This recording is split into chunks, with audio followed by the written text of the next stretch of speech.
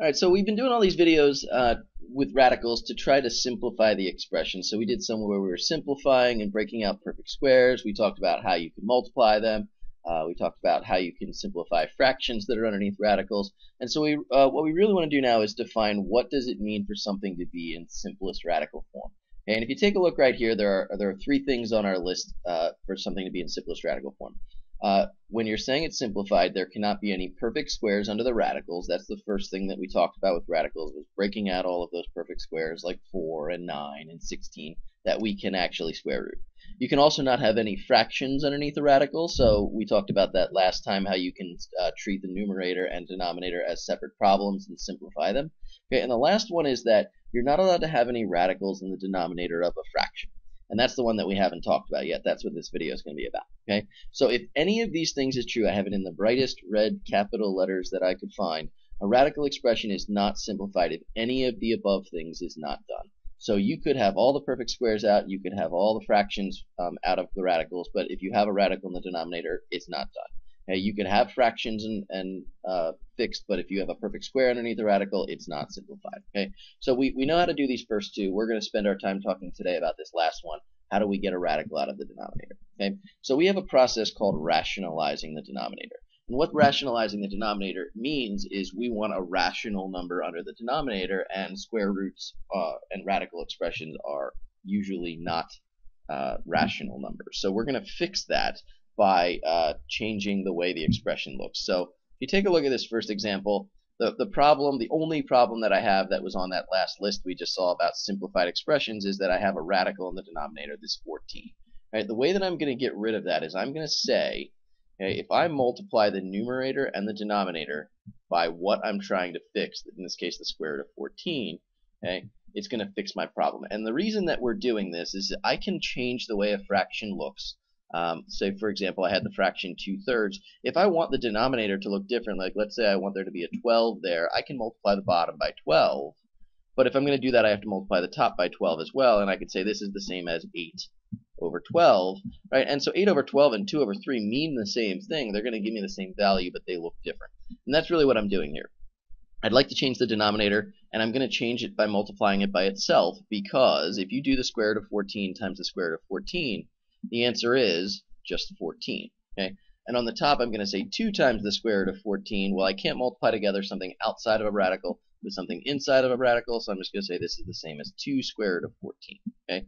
And so it looks like we're done, right? We've gotten rid of the problem. I got rid of the fraction.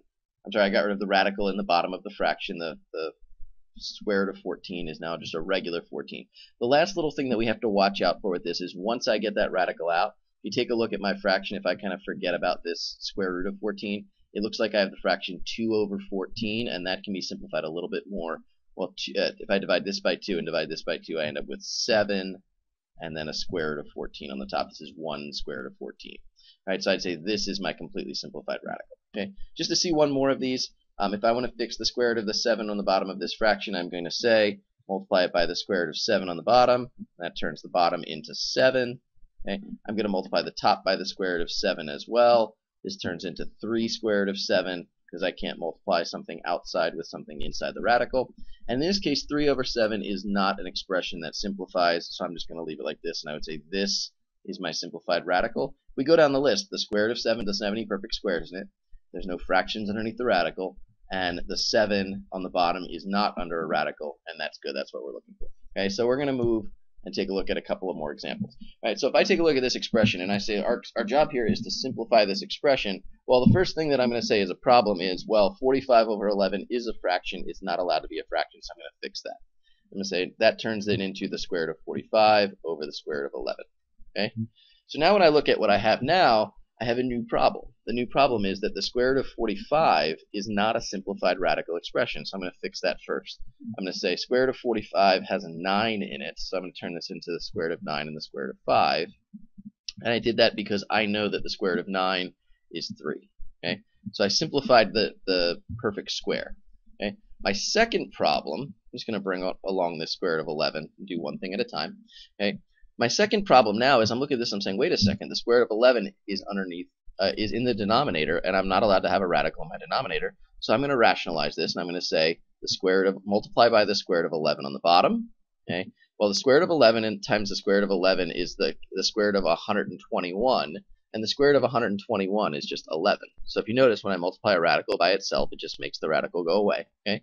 That means that I need to multiply the numerator by the square root of 11 as well. So I multiply radicals with other radicals, so I can multiply the 5 underneath the radical with the 11 under the radical, and that turns into 55. Okay, and then the 3 is by itself on the outside. It didn't have any other numbers outside. So if you notice, if I were to go down my checklist, 55 does not have any perfect squares in it. This only radical expression here does not have a fraction under it, and I do not have a radical in my denominator, so I would say this is now fully simplified. Okay.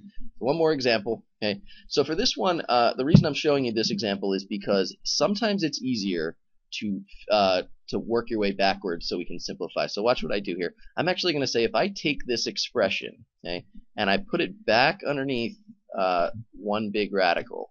Okay. So instead of it being numerator and denominator separately being square rooted, I went backwards one step and I said, let's put the fraction back under the radical. And the reason I did that is because this is a fraction that simplifies. 8 over 24, I can say divide the top and the bottom by 8. This is the same as 1/3, right? So I can just say t over 3, okay?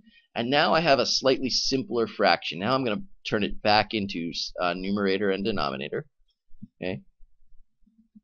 And so I'd say the square root of t is not a perfect square, right? There's no squareds here, right? The only thing I have to fix is that I have this square root of 3 in the bottom. So I'm going to multiply the top and the bottom by the square root of 3.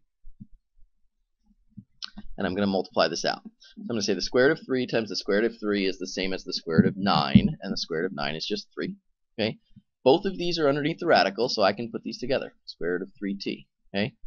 I am not going to cancel out this 3 on the bottom with this 3 on the top because this one is under a radical, the one on the bottom is not, and they need to be the same. They either need to both be underneath or both be outside of the radical for us to be able to simplify them. So I'm going to say that this expression, it fits all 3 of my criteria. This is in simplest radical form.